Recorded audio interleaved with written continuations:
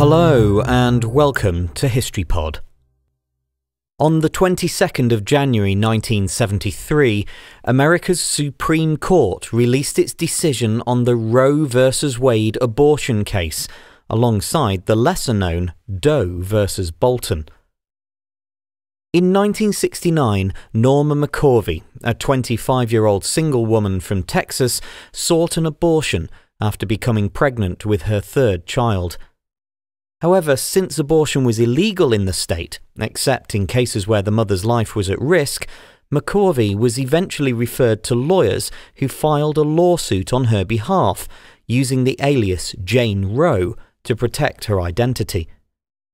The case was initially heard in the United States District Court for the Northern District of Texas, where Dallas County District Attorney Henry Wade defended the state.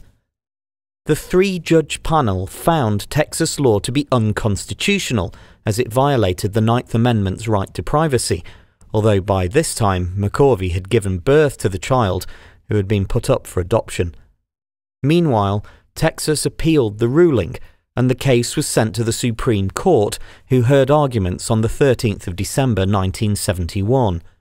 On the same day, they also heard the case of Doe v. Bolton, which challenged Georgia's abortion law. After an initial tentative agreement to strike down the Texas law, the Supreme Court agreed for the case to be re-argued in October 1972. Eventually, on the 22nd of January 1973, the court issued a 7-2 decision in favour of McCorvey. Justice Harry Blackmun wrote the majority opinion that the 14th Amendment of the US Constitution gives women in the United States the fundamental freedom of choice in family matters, including whether or not to have an abortion.